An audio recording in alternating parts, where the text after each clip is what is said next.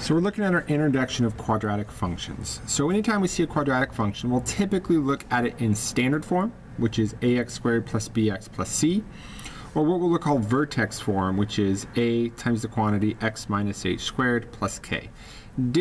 They have different ways that we're going to get the important information to get them to a graph, and we'll kind of get to that later, but right now it's just kind of an introduction, basic form, some changes that occur within the quadratic functions. So anytime we have a quadratic function, it'll graph a parabola, which is what we have drawn here. Important parts or important terms that we have is the vertex. That is usually most important. That's kind of like our starting point for any parabola that we draw. Now the line of symmetry, or the axis of symmetry, is a vertical line that goes through the vertex. And from that, you get a mirrored image of the parabola. So a point that is a certain distance away from the line of symmetry will be reflected over to the other side. So we could really just graph half of it and then do a reflection. And that will help us in the process that we're doing. Other things that come up is we may have y-intercepts. Those may apply. And then when it hits the x-axis, we call that the x-intercept or a solution, which is something we look at later as well. So just kind of some different changes that occur. For vertex form, we have hk. So let's just call the vertex right now, refer to it as the letters hk. So if a is greater than 0, and that's the lead term in front, the parabola is going to open up. So that's first off. Now, if that occurs, we also know that the domain, or all of the x values that work within the parabola, or the quadratic function, will be all real numbers. The range, which is the y values that exist within the function, will not be all real numbers because it depends on what values we have. If I'm looking at this one here, the y values underneath the vertex don't work for it. So the range is going to be the y values that are greater than the k value that we have, with k being the y value of the vertex. So anything that's above this point. Now, if we go to a less than 0, that means it's opening down. In this case, this would be a maximum. And up in this one, I forgot to mention that, that is a minimum. Our domain is going to be all real numbers again. Little secret here, anytime we have a quadratic function, domain is always all real numbers as long as it opens up or opens down. Opens left or right, that's later on, later math class, but for now, all real numbers are what we are dealing with. The range is going to be, since it's opening down, it's going to be y values less than k. So k is the y value in the vertex, anything that's going to be underneath that. So that's kind of a lot of terms that we have to it, but let's just kind of go through the basic sketch. Vertex, direction it opens, and we'll kind of pick up the width of it as we go. So I have y equals x squared. I just took a t-chart of some values I'm going to pick from it. So let's start with 0. If I plugged in 0 for x, 0 squared is 0. If I plugged in a 1, I get 1 squared is 1, and 2 squared is 4. So if I went and plotted those points, it would look like this. And this is half of our parabola.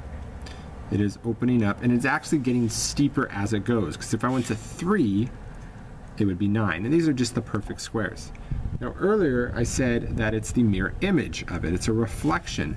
So negative 1 squared is also positive 1. Negative 2 squared is 4. So if we graph it to the other side,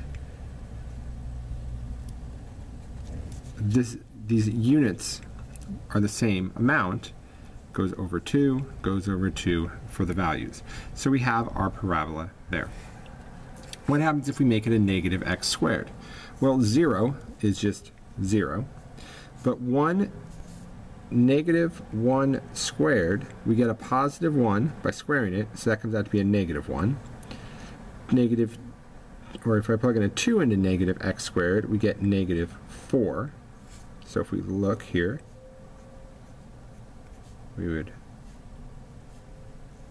have this as the portion of our parabola opening down, plugging in or substituting in the negative values. Negative 1 squared is positive 1, with a negative is -1, and this is -4. Again, these are the matching values, -1, -1, -4, -4. It will follow this for a parabola. If I'm getting it where suddenly there's a point up here, it's going in the curve and then it jumps and then it comes back down, that's not usually what we're looking for. It's going to have that symmetry to it, which is nice about parabolas. We don't need all these points that follow together. That symmetry is going to work to help us. So x squared and -x squared, we can kind of see the value out in front, which we would consider the a value. If it's positive, it opens up. If it's negative, it opens down, similar to what we said right here.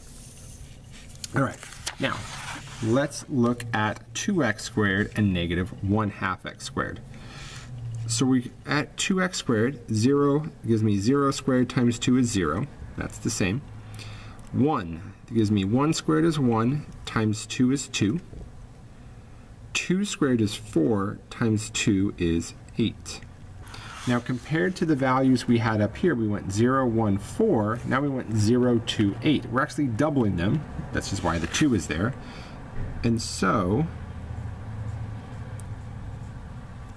our points go a lot steeper in that parabola. So the difference between these two, we can see it's already getting steeper as it goes up. When we look at the negative values we're going to plug in, that's -1 gives us a +1 times 2 is 2.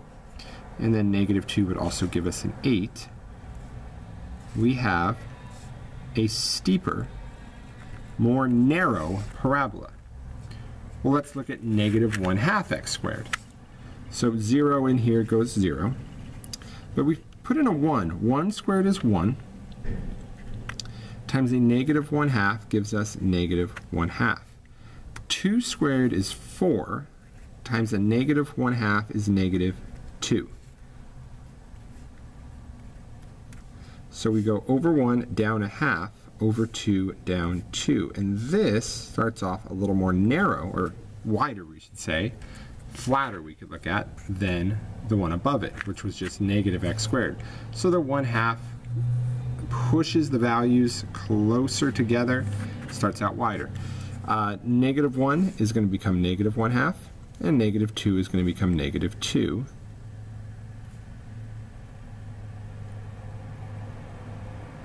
We can start to compare. So clearly I look at these two, a 2 compared to a 1/2, the larger the value, the more narrow the parabola becomes, the closer it is to 0, the wider it becomes. And that seems a little bit counterintuitive, but what's happening here is when we multiply by this number, it stretches the parabola vertically. And by stretching it vertically, it makes it more narrow. That's compared to this original one, which we would have looked like using the same points as earlier. I missed it on this side. Hopefully you noticed that. So the dotted line is just x squared, whereas the solid line is 2x squared. Conversely, we come over here. If I plotted the points I did before for just -x squared, we see now, compared to the dotted line, it's a lot wider graph. So the larger the a value in front, the more narrow. The smaller or closer to 0, the wider the graph. Let's look at some more. So 1/2 x squared plus 2. So I'm going to do the same values again. Put in a 0. This all becomes 0 plus 2 is 2. Put in a 1. 1 squared is 1 times 1/2 is 1/2 times 2 is 2.5 or 2.5. If I put in a 2, 2 squared is 4. Half of that is 2 plus another 2 is 4. Let's look what we got here.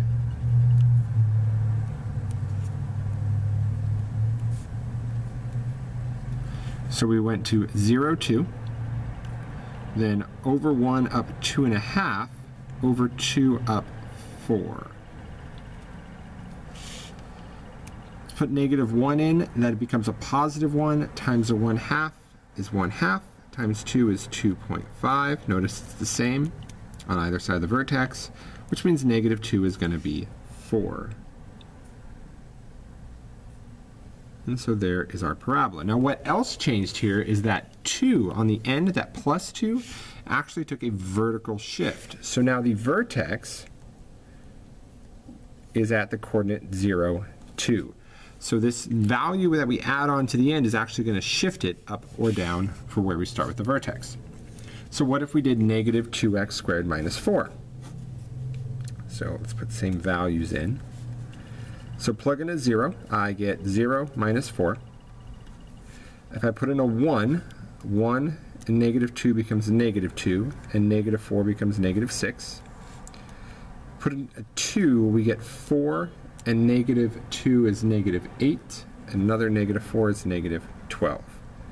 It has the symmetry, so negative 1 will also give us negative 6, negative 2 will also give us negative 12. So let's see if we have the space here.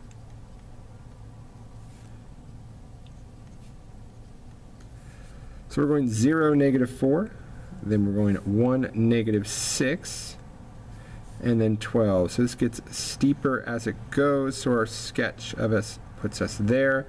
Vertex was at the point 0, negative 4. So we're not shifting it left or right yet, which is fine, but the negative force caused it to move down as a y-intercept and start at that value. Okay, so x squared minus 3. So what we've seen so far, we can start to predict to what this is going to look like. So x squared, no number in front, it'll kind of be our standard form of our width of the parabola. The negative 3 should move it down 3.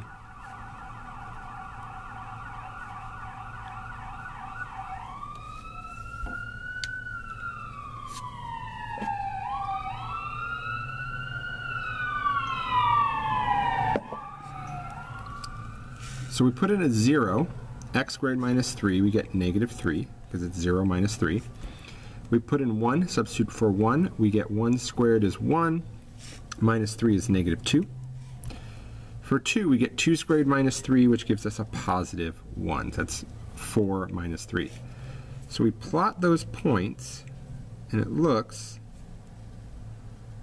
like this. So we had 0, negative 3, to 1, negative 2, to 2, 1.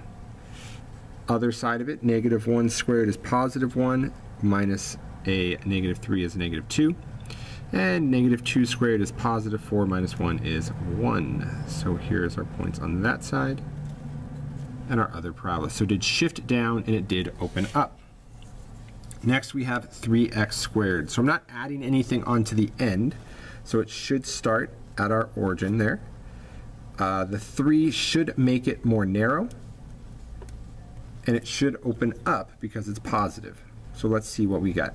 3x squared, we put 0 in. 3 times 0 is 0. 1 squared is 1 times 3 gives us 3. 2 squared is 4 times 3 gives us 12. Negative 1 squared is positive 1 times 3 is 3, and then negative 2 also gives us 12.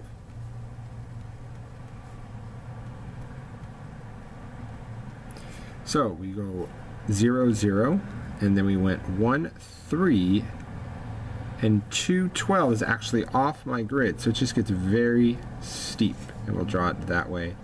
Really, if you have the vertex and a point on either side, it's kind of enough of a basic sketch. If we need more detail, we'll plug in points, or we'll use a graphing program to help us. But that's a good start for us to get to.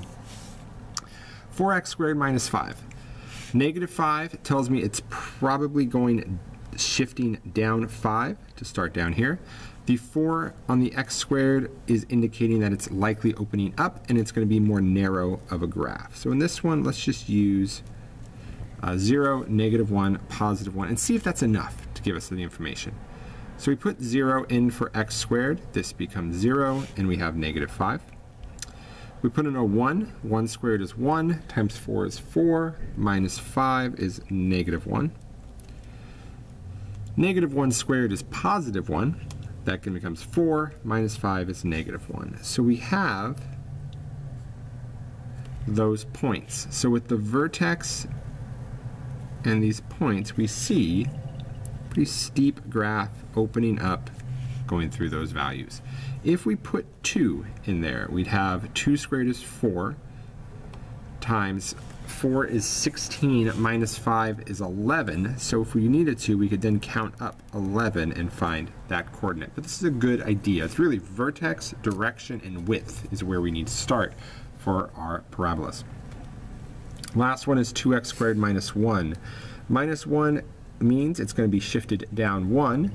The 2 on the x squared tells us it's opening up, and it's going to be more narrow than the original function. So we got 0, -1, -2, 1 and 2. Put in a 0, that's 0 minus 1 is -1. If we put in a 1, 1 squared is 1, times 2 is 2, minus 2 is 1. -1 would give us the same thing. 2 squared is 4, times 2 is 8, minus 1 is 7, and then -2 would be the same. So we have coordinates at -1, 1, and 1, 1, as well as 2, 7, and -2, 7. And sketching our parabola. There we go.